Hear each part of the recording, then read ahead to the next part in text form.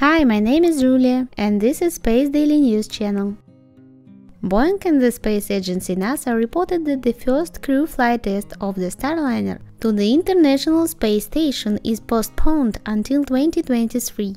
This is due to the fact that the company specialists will need several months to eliminate a number of problems identified during the Orbital Flight Test 2, held in May of this year.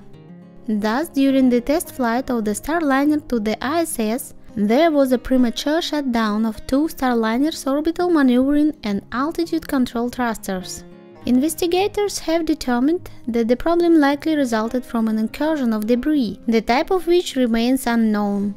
Starliner also experiences issues with the small reaction control system thrusters in its crew and service modules during OFT-2, as well as anomalously high pressure readings in its thermal control system. And Starliner's vision-based electro-optical sensor tracking assembly, which helped it rendezvous and dock with the ISS, didn't behave exactly as expected.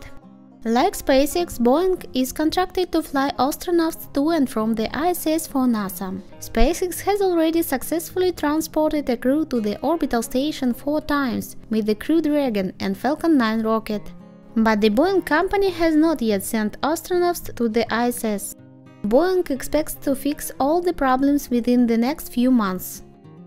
As an estimated date of the Starliner's first astronaut flight is scheduled for February 2023.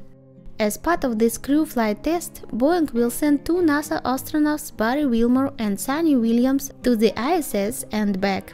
The flight is expected to last 6 days. If all goes according to plan, the Starliner will be allowed to perform operational flights for the needs of NASA.